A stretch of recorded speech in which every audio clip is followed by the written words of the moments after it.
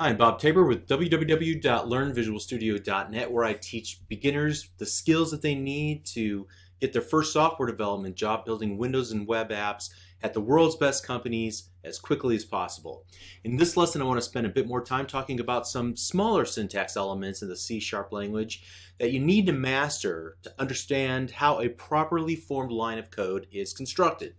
So in the previous lesson, I said something to the effect that just like you use a period at the end of a properly formed English sentence, you use a semicolon in C# to denote that you want to end a complete thought. And I may have even briefly referred to C# syntax as having nouns and verbs and so forth to extend that analogy. Well, I want to elaborate on that just a little bit here and clarify what I meant in this lesson. So let's start off by describing the basic building blocks. Statements are complete thoughts in C#, or complete sentences. Statements are made up of one or more expressions, and expressions are made up of operators and operands. And we've seen several expressions already. We've seen expressions like the ones on this slide that as we've been working through these lessons. Console.WriteLine hello world. If user value equals 1. Y equals x plus 7, my first string equals Bob, and there are many others. But each of these expressions have two things in common. They consist of operators and operands. Operands are things like objects, or for now just think of classes like the console class.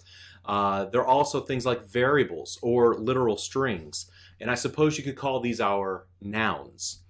Operators are things like the plus operator, which when working with numeric data was the addition operator. It could also be used with strings for the concatenation operator. And I suppose you could call them the verbs. And so there's the equal sign, which we already noted means variable assignment. Also, whenever we worked with the if statement, we noted that the double equal sign tests for equality. So there are other operators that we've seen, but you may not think of typically as an operator. For example, the opening and closing parentheses is the operator for method invocation.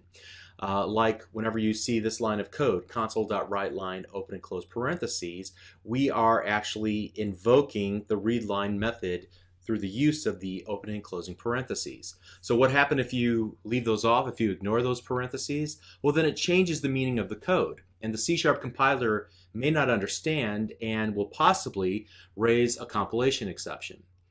Another operator that you may not think of as an operator is that little dot or the period, which is the member access operator.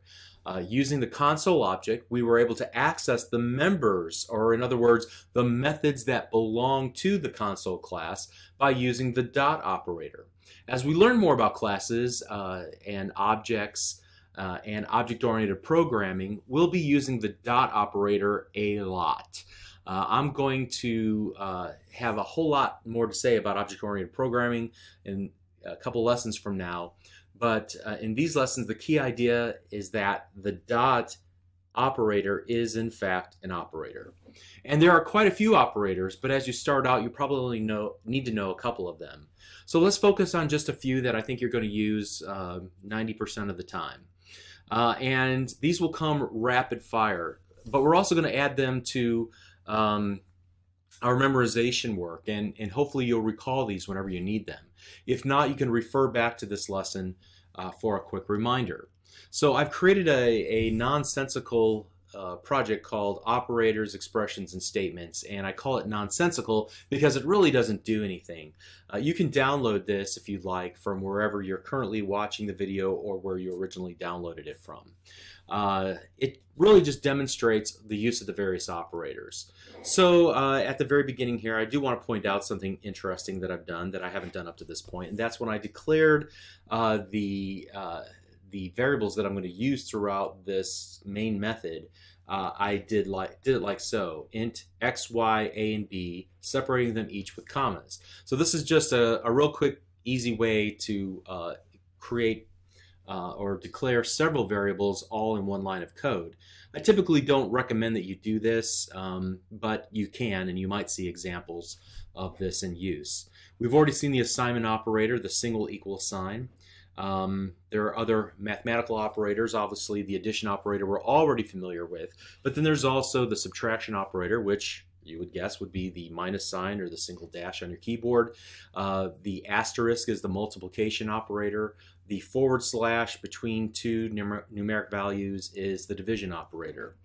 And then there are many operators used to evaluate values. We already looked at the two equal signs next to each other to evaluate for equality. But there's also the greater than operator, so make sure that x is greater than y. If so, then execute that block of code. There's the less than operator, which is the arrow pointed in the opposite direction. The greater or equal to operator, the less than or equal to operator. So things that you would come to expect if you've taken any kind of simple math class, well, they're in use here in C# as well. And then there are conditional operators that can be used to enhance an evaluation, so you can kind of put them together. So for example, there's the conditional and operator. So I can use the double ampersand to say it must pass this condition and must pass this condition. If both of those are true, then execute this block of code. There's also below it, you can see the conditional or operator, which is just two single pipes. On my keyboard, that pipe symbol is over the backslash character on my keyboard above the enter key, but somewhere in that vicinity. And so that will say basically if x is greater than y or a is greater than b, then go ahead and execute this block of code. All right. And we've already taken a look at that inline conditional operator in a previous lesson. We saw that we could assign a value to message based on this condition. Is x, in fact, equal to 1? If it is, and you can see here is the question mark, if that's true, then set message to car. Otherwise, set the variable message to the value boat. And then finally, the member access and method invocation operators, like you see there. Okay, and again, this is not an exhaustive list, but you probably should memorize the ones in this little code example at a minimum. You really need these about, like I said, 90, maybe as much as 99% of the time. You can expand your vocabulary of other operators and keywords and so forth over time. All right, so in each of these cases that we just saw, an expression is made up of a combination of operands like literal strings, variables, objects like the console class, and so on, and operators like those we just looked at, the addition operators, string concatenation operators, conditional and or operators, and so on. And so you use expressions to form statements, which are how the actions or the instructions of an application are expressed. And we've already seen several great examples of statements so far when we've written our applications.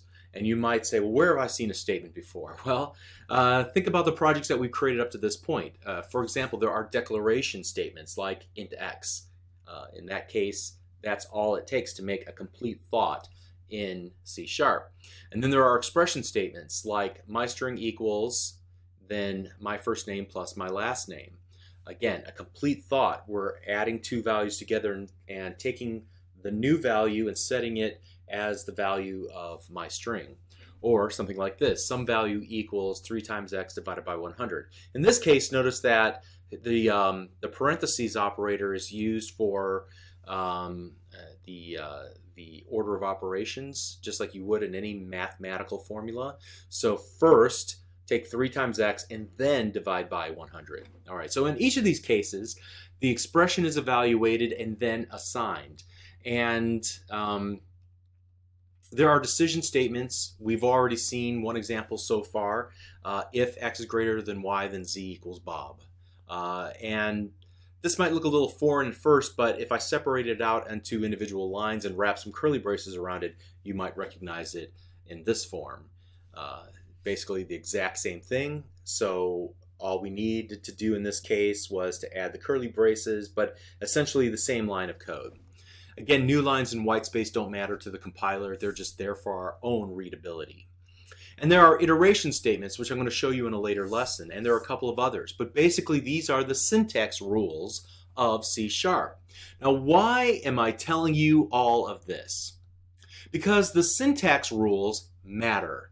For example, you can't just do this, x plus y, and expect it to work. The C# compiler will look at you and say, what are you trying to do? Have you lost your mind? What do you want me to do with this?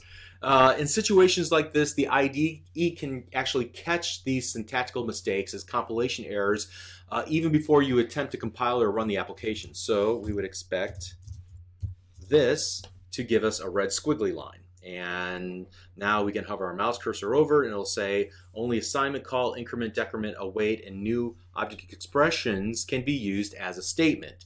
Okay, so again, that is developer speak for basically saying that you don't have a properly formed statement. It doesn't have the right set of expressions and filled with operators and operands. We're not really doing anything here. All right, there's no assignment going on. All right, so for beginners, understand that there's a proper syntax, just like there's proper grammar in the English language. And just understanding that is a big step to solving your own problems whenever you're phrasing C# instructions that the C# compiler will accept. Okay, so let's recap the things that we talked about in this lesson. First of all, statements are complete instructions in C#, and they consist of expressions. A statement is like a sentence in the English language, and the expressions are things like nouns and verbs. Actually, expressions are made up of operands and operators. So an operand is a thing, something like an object or a variable or a literal string. For now, just think of objects like the console class. That's an object. I suppose you could call these our nouns. Operators are like verbs. They act on the operands. And we spend a lot of time looking at examples of different operators that we'll come in contact with. And we've already been using these operators for all sorts of purposes up until now. Even if we didn't identify them as operators, we were still using them. And you have to memorize the operators. To start off, you might use a cheat sheet. However, in most cases, I think you'll be able to just think, what do I need to do here? And then, and think and reason your way through the operators that you'll need in order to complete that statement, that complete thought in C#. So you might be thinking to yourself, next I need to add these two variables together and set them equal to this other variable. So I'm going to need the addition operator and the equality operator. I probably need a plus and an equal sign, right? Or something like, I need to evaluate whether this variable is greater than 100.